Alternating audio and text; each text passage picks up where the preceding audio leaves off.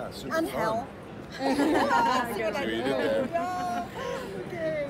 I mean, I love all that stuff. I'm an escapist baby anyway.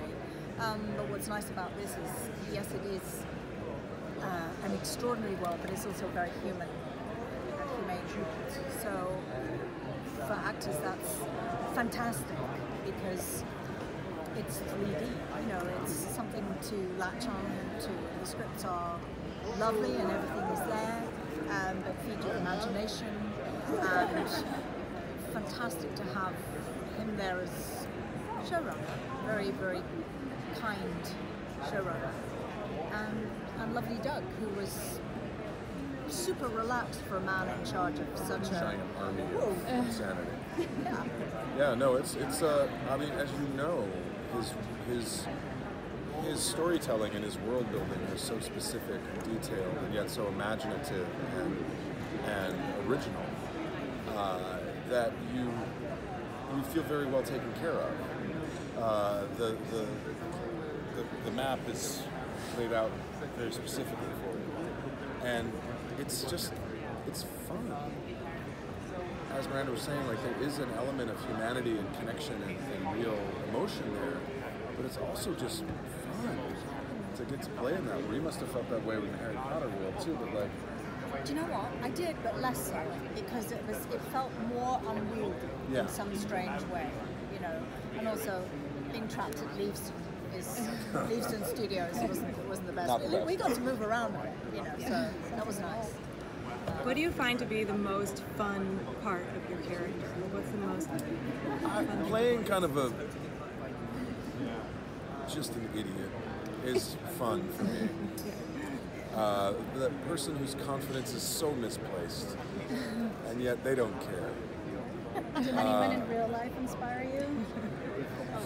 The characterization? Well, I think we can all just kind of identify with people who are so confident in their opinions and yet are so deeply wrong. I don't need to point out that there may be a few people from present day that fit that opinion, that fit that description. I mean, but yeah, no, that part of it was really fun, and also it was cool to be able to play a thing that kind of wasn't from the book, really. He's mentioned in the book. You never really see him or have a scene with him. And then to have Neil there to kind of shepherd it along, and if there's any questions, you're like, is this remotely what you want? He can always answer your question. Always. I mean, He obviously knows the book like the back of his hand because he wrote it with the back of his hand. In front of his hand. yes. Did you find any challenges in playing this character, like different from what you typically play? It's always a challenge coming to anything. There's always that sort of terror of the first day of school. Yeah. We work on angst. We need angst. But also getting a chance, for me, I've worked in London extensively, over in the UK extensively, and I really enjoy it. But for me to get the chance to work with not only Miranda, but Michael and David and Michael McKean and everyone else that was involved with this was just it wasn't necessarily intimidating because you know you're surrounded by good people and talented people, but it sure was exciting. Yeah. Because he's not in the book, how is he integrated into the story, and how much do we get to actually see you?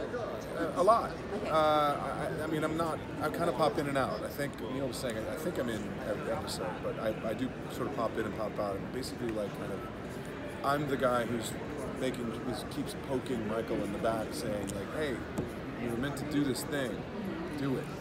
But with a big smile on my face and you know, like a hearty slap on the back. Any inspiration from like an Office Space type boss? Yeah. Lumberg. No, not really, but there is something like that. Yeah, right. Yeah, that guy. Miranda, what do you like about Madame Tracy? I like the fact, I feel she's a compassionate, humane person. I think there's no judgment there. And she's just, I think she truly does see people. I think she sees what they need, and she would like to think that she can help. As I say, it's usually gentlemen, but in her capacity as a medium, then it's you know, whoever comes to her. And she's like a sort of therapist in a way, without calling herself that. You know, I think she's she's making a living. I like she's just getting on with it, you know? She doesn't turn anyone away. I thought that was cute. How is to work with new women in the behind the scenes in the backstage? Like, is there who wrote the book or is there like Such a comfort, such a relief. I mean, he's very maternal, isn't he? Yeah. He's so approachable and he's enthusiastic and excited about everything. And as I said, has an answer for every question. You know, and it's an answer. It's not the answer. He lets you play. He wants you to take it and run with it. You know, which is really nice. Thank you guys. Thanks so much. Thank you. So much.